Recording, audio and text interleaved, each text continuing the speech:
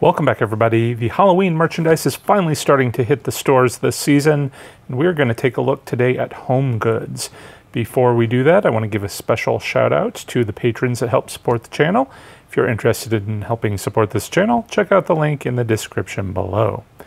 All right, let's go ahead and head right in and see what we can find.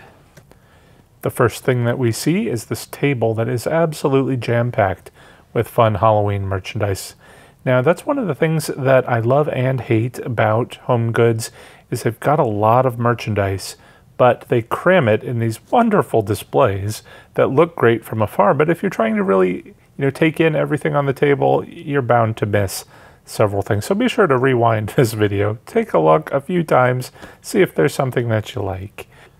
And even if there isn't something that you like in this video, I'm going to be doing a few visits to Home Goods because they do churn the merchandise and you're going to see different things come throughout the season. But you do have to look closely as you are looking at the products. For instance, look at this interesting pumpkin here. It's missing a battery cover. It doesn't have a price on it. I suspect that this might be something left over from last year.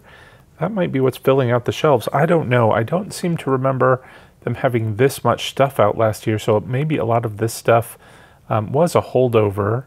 I know we had supply chain issues last year that kind of held a lot of the stores up, which was very disappointing, but maybe we're going to have fantastic stuff available in all the stores this year. Stay tuned as we walk through them and find out for ourselves.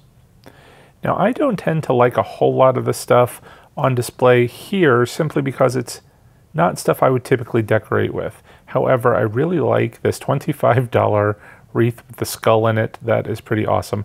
I have bought wreaths for other seasons at Home Goods. I think they excel, certainly, with the wreaths. But most of the stuff you're going to find here are little tchotchke things, little decorative witches and whatnot that I just don't really decorate with. It's cute, it's fun, but like if you're trying to really put on a display, you're not going to find it with some of this stuff. In the past, they used to have lots of really neat things like character busts. I got my Edgar Allan Poe that I looked for months for at a Home Goods, and I absolutely love it. Used it in my displays every year. So when the sort of more decor type thing, it's hard to say. I mean, obviously we're looking at decor, but it's not, I don't know, immersive to me. To me, these are things that we're going to look at, but it's not really part of the display. Unless you have a big collection of garden gnomes everywhere, these guys would certainly fit right in. And look at this, we have Dracula. I'm doing a vampire theme this year. That tag says Happy Haunting. This might be something I need, even though I can't really, like I said, it wouldn't fit anywhere in my display. Very few things here would, but these candles might. You can't go wrong with candles, putting them all around. All right, what have we got back here? It looks like some signage. Hey, boo. They do have a lot of signs here as well, which is great. Some of them have really good artwork, but I think for the most part, these companies just kind of like to churn them out. And I don't mind an occasional sign here or there, but it just seems like the companies could be a little bit more creative with some of their merchandise. In fact, like a lot of these ghosts that we're looking at, I saw last year for sure. We also saw a lot of the sort of those ceramic light-up Christmas trees that are kind of vintagey. At least this one's a little bit different. You had that jack-o'-lantern at the top. And what is this? A floor puzzle. I'm a little disappointed. This only has 36 pieces.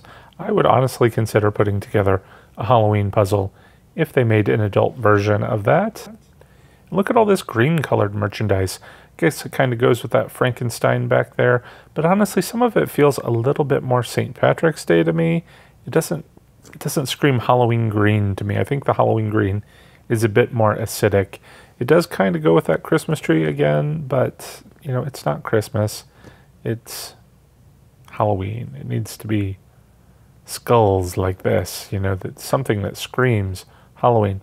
And I do actually like that is a platter. I could find a use for that. I think you typically can find some good party food presentation things here at the Home Goods as well. Oh, look at the little frog. And another gnome. He's made of wood.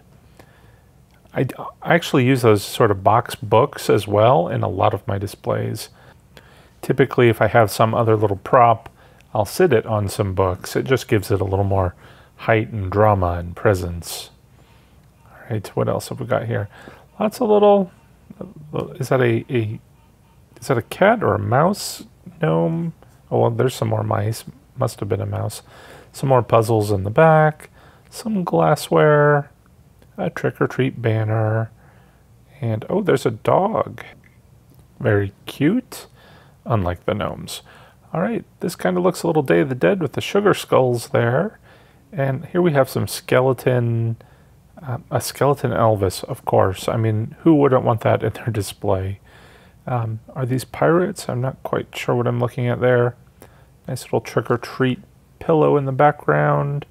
I can't tell if all of this stuff is supposed to be Day of the Dead, or they're just mixing some Day of the Deads in there. Some candles and interesting, I guess is that a cup? I'm not sure what that was. And there's, as I was saying, I don't know what that is. Some big bowl. Perfect for your Halloween party. All right, you got some candle holders. I think these are candle holders, those big ghost things. If you have a clue what that is, fill me in. Some pillows on the bottom. Another table just full of jumbled stuff. Let's just take a quick peek around. I like that little candle. They do have so many different candles here at the Home Goods. They have all sorts of designs. Whatever theme you're going with, I'm sure you could find something that could fit in, and who doesn't want a candle burning in their Halloween party, especially with all the flammable decorations around. In the back there, I see a spider pillow that's pretty glittery. I actually like that one. I decorate with spiders a lot because I think spiders are a universal fear of people. All right, more pillows, more plushy things, but look at this. Okay, so we have a velvety pumpkin with cat ears. I'm assuming those are cat ears. Boo! Oh, and if we look closer down below, okay, who needs this? Hocus Pocus, need Wi-Fi to focus. A little place where you can write your Wi-Fi password. I guess that might be good for a party. I don't give my Wi-Fi to my party goers. Does anybody do that? That seems a little strange to me. Some more interesting looking pumpkins. Now we've got some more Christmas trees. These are more candy corn colored. I think we're going to start seeing those Christmas trees everywhere now, every year. But look at these guys with the ugly faces. You see those sort of things in Grandin Road, a lot bigger, but you don't typically see them because I have to wonder how much they sell. It does seem like Home Goods has a lock on the ugly pumpkins this year, if you saw those just now, but we skimmed past them to look at all this fun merchandise, some potion bottles and such. Oh, look, there's a purple and black Christmas tree. They have all sorts of colors here. And there's a giant skull with some crystals coming out of it. It's a little bit of Nightmare Before Christmas decor as well mixed in. I love these little village buildings that are all decked out in Halloween. Clearly they're not like the Michaels level Limax Village or whatever, but I always think they're pretty fascinating regardless. I honestly, I do kind of love the sparkly pumpkin. Might have to pick up some of those. In a stark contrast to this sort of plain wooden simple Halloween decor over here. Not sure what's going on with that hand white's holding a crystal ball kind of sideways. You usually see them holding that ball straight up, so that's kind of interesting. But down here, there's another village piece. And a lot of crystal balls and fortune teller decor here. They do have an aisle full of costumes. I don't remember this last year, if they had it or not, but maybe that's something new they're doing this year. They do have some general fall and pumpkin merchandise. Love the stacked gourds. Need some of those for my house. But if you need any sort of pumpkin, just general pumpkin decor, they've got all sorts of colors here going on.